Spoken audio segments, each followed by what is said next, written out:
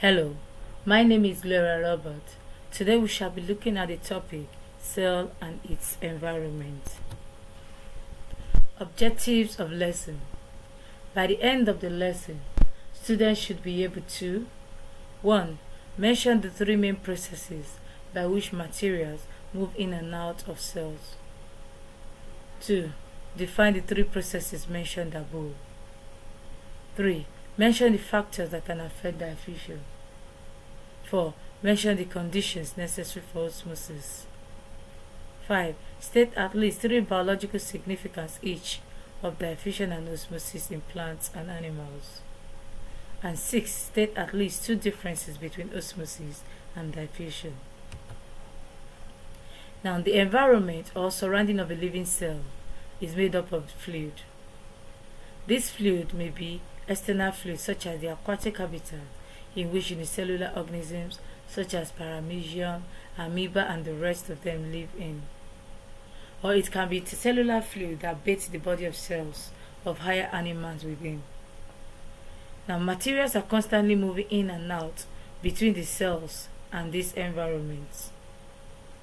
This takes place by 3 main processes, namely 1. Diffusion, 2. Osmosis, and 3. Active transport. We shall be discussing these 3 processes one after the other. Number 1. Diffusion. What is diffusion? This is the movement of molecules or ions from a region of higher concentration to a region of lower concentration until equilibrium is achieved. Diffusion takes place in liquid and gases only.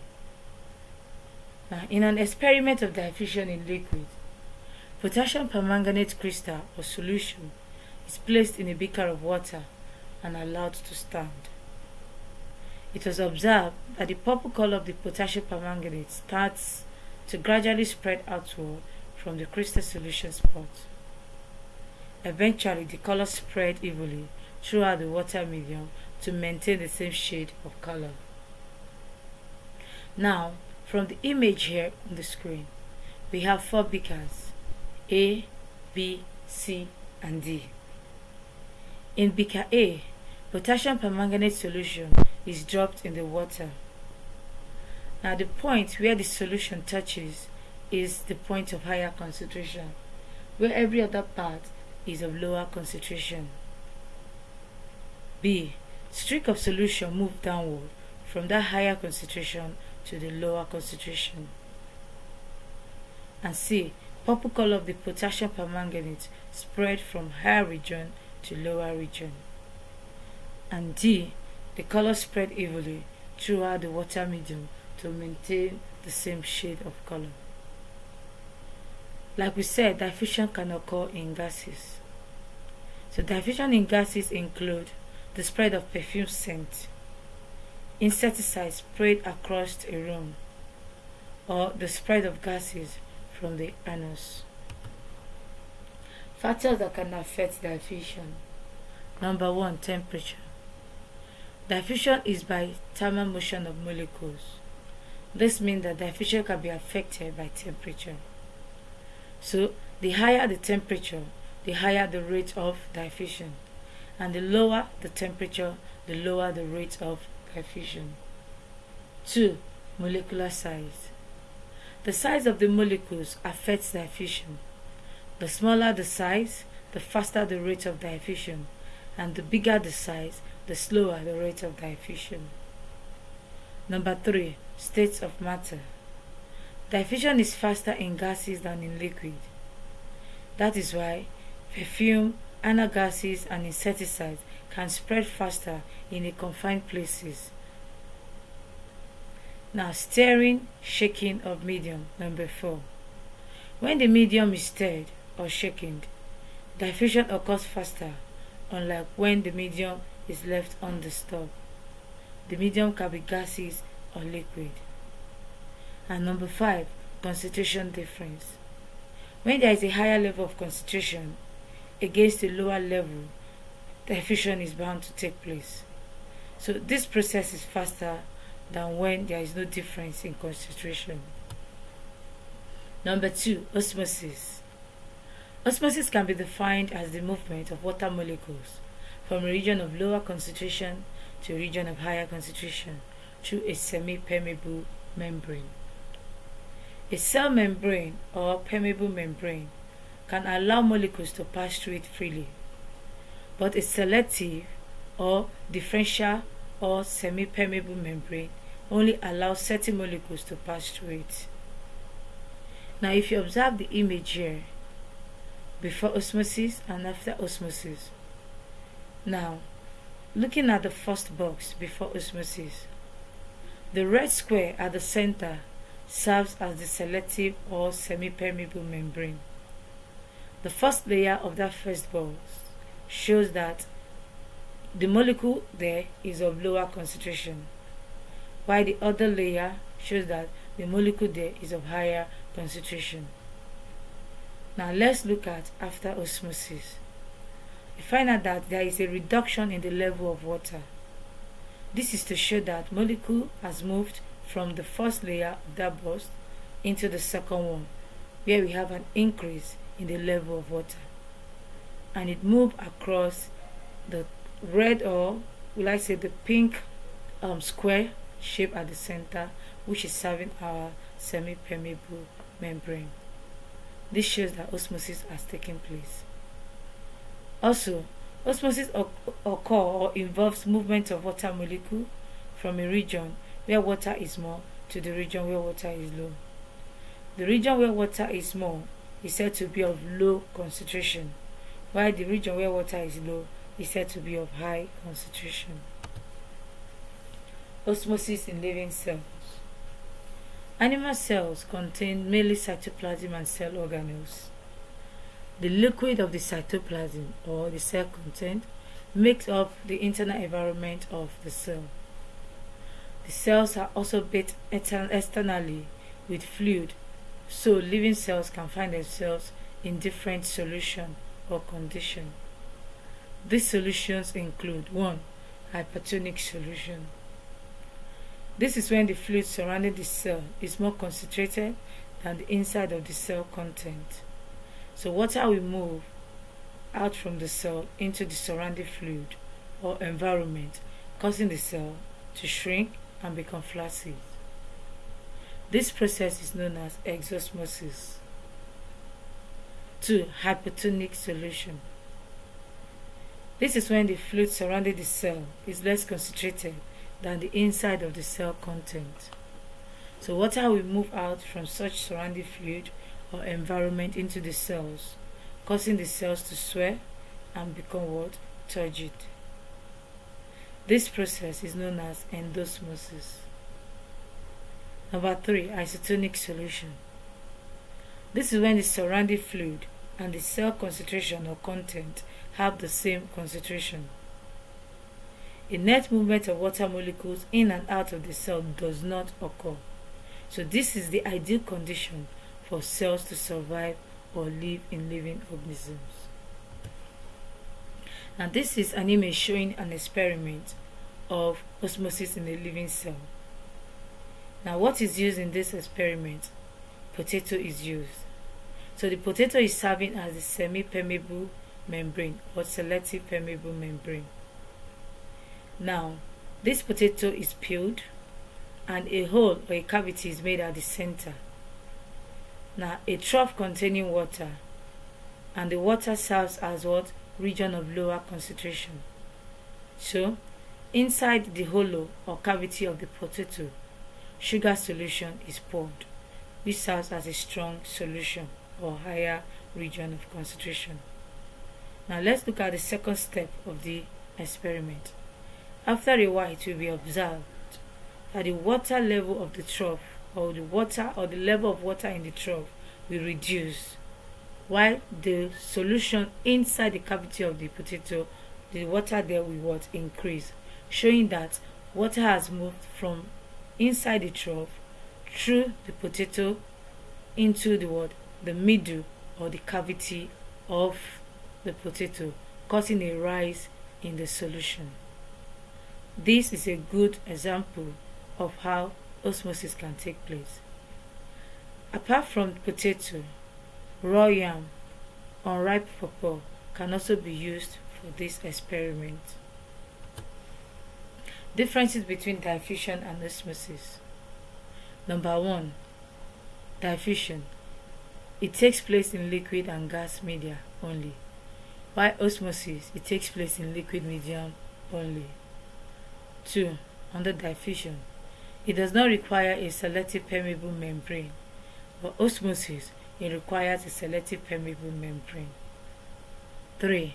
Molecules move from higher to lower region in diffusion, but under osmosis, molecules move from lower to higher regions. And 4. Under diffusion, it takes place in living and non-living cells, but osmosis, it takes place in living cells only. Now we shall be discussing some concepts or terms we'll be coming across during osmosis in cells.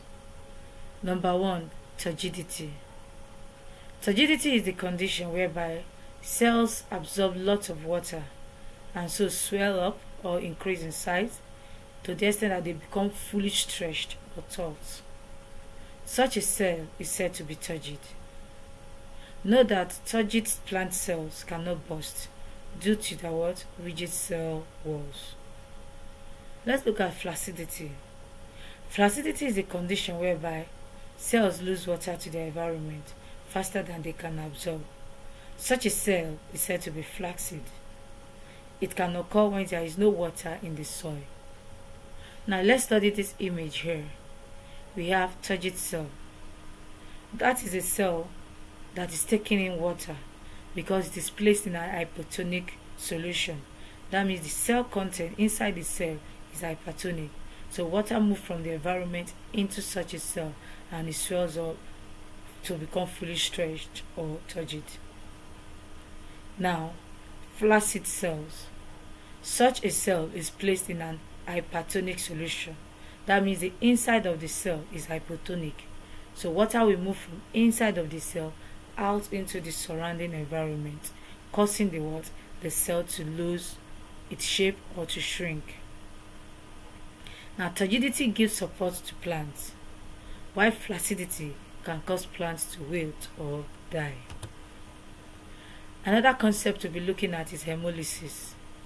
This is the process whereby red blood cells, when placed in hypotonic or weak solution, absorb so much water so that the cell swells and later burst.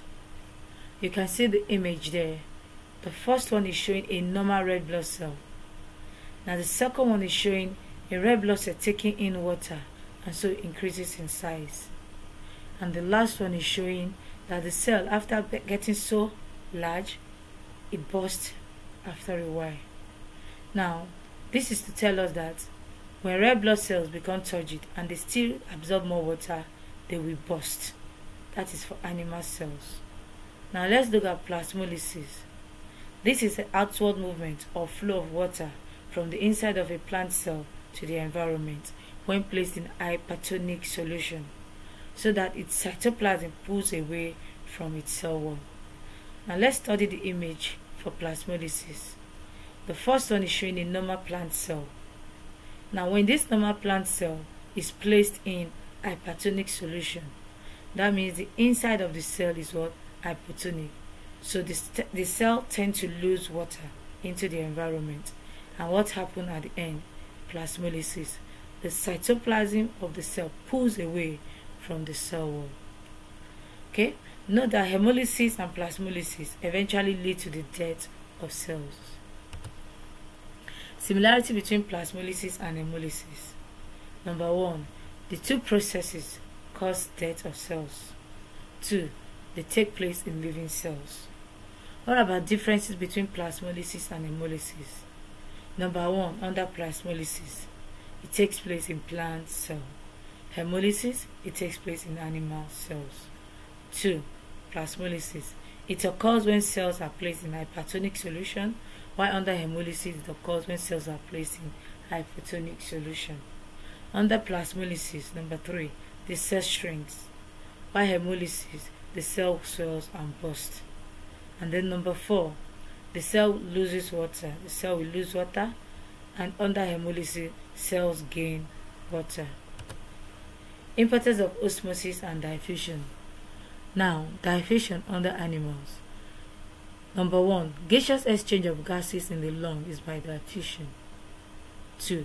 Exchange of materials like oxygen, carbon dioxide, nutrient between mother and the fetus through the placenta is by diffusion. 3. Gaseous exchange between the cell and environment of unicellular organism is also by diffusion. Let's look at importance of diffusion in plants. Number 1.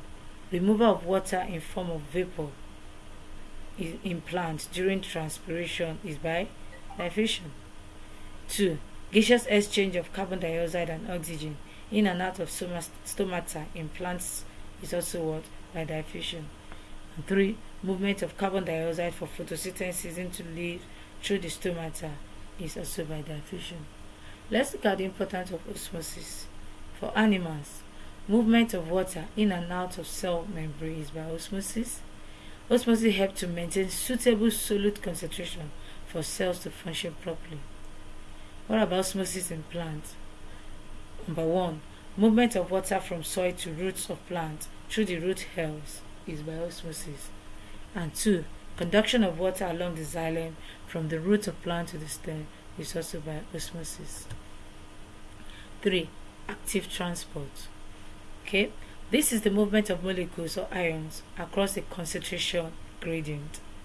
Now, active transport is an active process, unlike the others which are passive processes, because it needs energy produced from respiration to take place. Now, the energy becomes important because material needed to move from a lower region to a higher region across a cell membrane. So that is what we mean by across a concentration gradient. That is when molecule is moving from where they are low to where they are what? High, across a cell membrane. Look at the image here. You can see the first one showing diffusion. Diffusion, osmosis are examples of passive transport. Now, for materials to move from one region to another, they don't require energy. But for active transport, energy is very, very important, is needed. Now, example of active transport is the movement of ions in the sodium-potassium pool. Now, sodium is low in the red blood cell and higher outside the red blood cell, or inside the plasma. It's higher in the plasma. Yet, sodium will move from inside the cell where it is of lower concentration to the plasma where it is of higher concentration. Now, also the reverse is the case for potassium. That means potassium is higher in the red blood cell and lower in the cell plasma. Yet, potassium ions will move from the plasma where it is low into the what? The red blood cell where it is high. This is our student activity. All you need to do is just take your time, answer this question to actually see your mastery of that topic.